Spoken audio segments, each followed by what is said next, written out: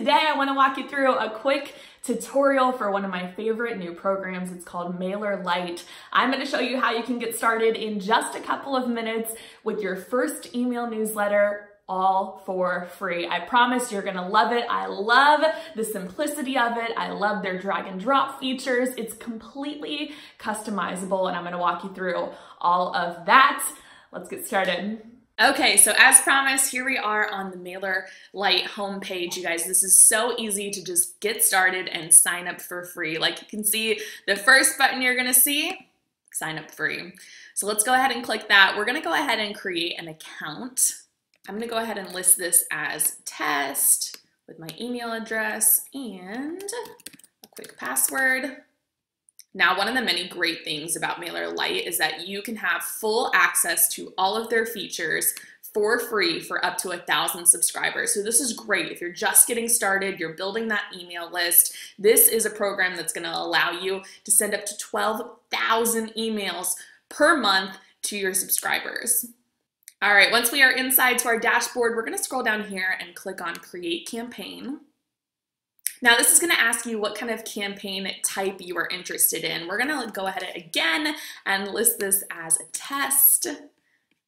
And you've got tons of options as far as personalization. You've got all the emojis here. You can insert that personalization. For right now, we're just gonna go ahead and stick with test. Now, as I was mentioning in my intro video, I love this new drag and drop editor. So what you're gonna see whenever we log on is a whole host of options on the left-hand side. You're gonna have from photos to videos, heading, text. There's so many different options, and all you have to do to build that first newsletter is drag and drop. Okay, so once we are inside the editor, this is going to allow us to customize this to our liking. So literally everything can be edited. We're gonna go ahead and click on this logo. This can customize maybe your blog logo, your company logo.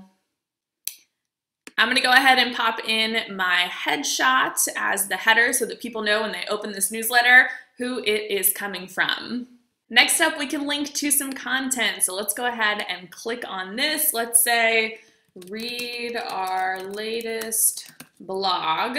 You can also add a subtitle here and, of course, any text that you want to go along with it. We can scroll down here, click on this button, read more. This can say anything that you want, and of course, you can link to the exact blog that you want people to go to.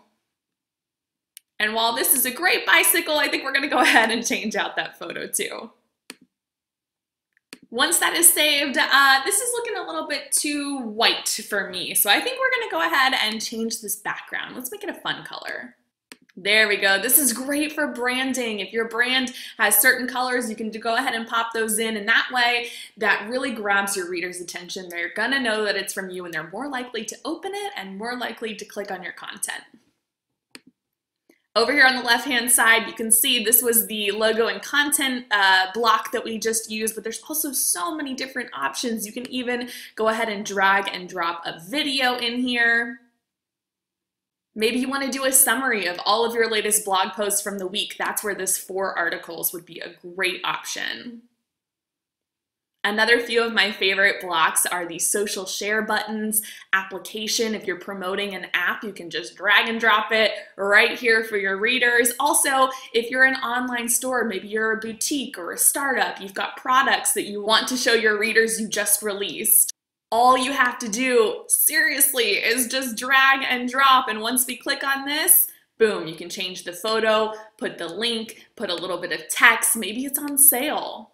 For me personally, I have a webinar coming up, and so I am so excited to be able to use this content right here. Look, this event webinar, you drag and drop. I'm gonna put my photo here. I'm gonna put all of the information about my webinar for my readers, and I'm gonna put down a countdown clock because, you know, people like to wait to the last minute. So we're gonna pop that in there. I can choose the time and date that I want it to count down to, and so that way my readers know, look, I gotta get signed up for this webinar like ASAP. And finally, if you want to make things a lot more personalized, you can add a customized signature to the bottom of your newsletter. Say, thank you for reading. I will see you next time. All right, so once we've got all of that done, All you have to do is click Done Editing. And it is as easy as that. If you have your subscribers itemized into different groups, if you have it segmented, all you have to do is choose which ones you want it to go out to.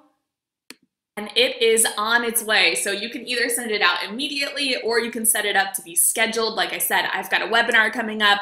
I'm gonna want that email to go out at just the right time so that people are able to sign up for it. And before we go, let me show you another final newsletter that I put together. This one is super customized. This is for a job application. I wanted to show the employer why I think I would make a great fit for the role that they're hiring for. So I went ahead, I added my photo, I added some of my qualifications. These are links to all of my social media. I also did a little bit of a highlight section, some videos that I really want them to see, some of my work. I also put a segment for my resume, some of my previous experience at iHeartMedia with the Astros. And then I added in some videos, some blogs, some podcasts that I wanted them to see. And of course, I've got that personalized signature at the bottom. So I hope this gave you some inspiration. I hope this helped you out. Again, in just a couple of minutes, you can get that first email newsletter out to your subscribers for free. Thank you guys so much for watching, and I'll see you next time.